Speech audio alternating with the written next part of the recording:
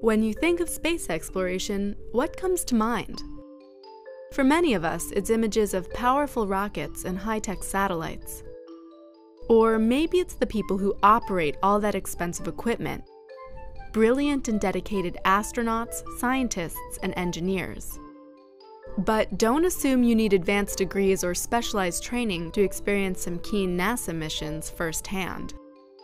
In fact, with nothing more than a computer and a good internet connection, you can use the HelioViewer, a tool built by NASA's Goddard Space Flight Center.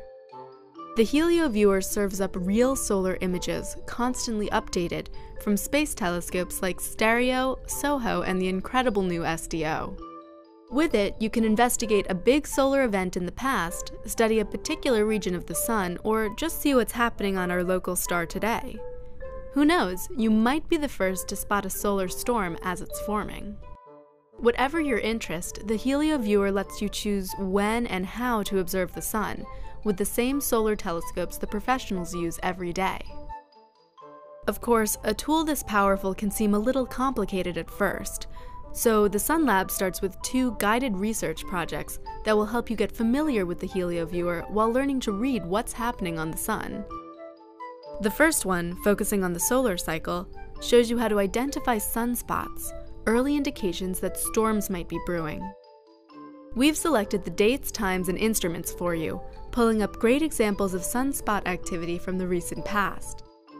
Zooming in, you'll count both groups and individual spots, then see how your estimates compare with what the scientists got. In the second investigation, you'll learn to predict which sunspot regions are most likely to generate solar storms. Once again, we've picked the date, time, and the instruments you'll see. Your job is to analyze 2 regions as they evolve, predict which one will erupt, and then find out what really happened. In the third investigation, you're in command. This is your chance to put your curiosity and powers of scientific observation to work. Come up with a question, figure out what you need to see, and go get it. First, pick the date and time range of the event you're interested in. Next, choose your instrument. Here's an example of using SDO's AIA telescope to see what's happening in the superhot corona, or atmosphere, of the sun. Finally, select a wavelength of light to observe. This will determine which layer of the sun you see, because hotter regions emit light with more energy than cooler ones.